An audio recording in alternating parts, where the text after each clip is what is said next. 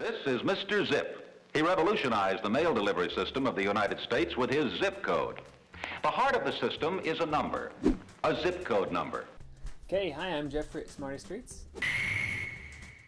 First of all, let me explain zip codes. One of the assumptions is that a zip code represents a geopolitical boundary.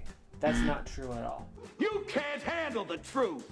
A zip code is a U.S. Postal Service construct. They created zip codes to aid in delivery. Special delivery!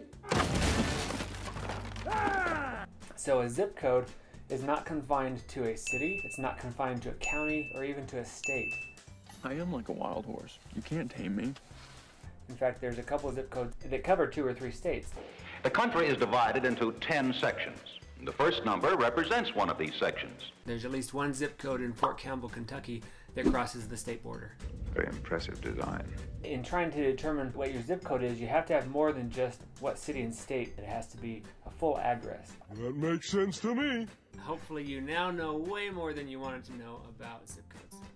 5 trailblazing numbers launch every piece of mail with space-age speed and precision.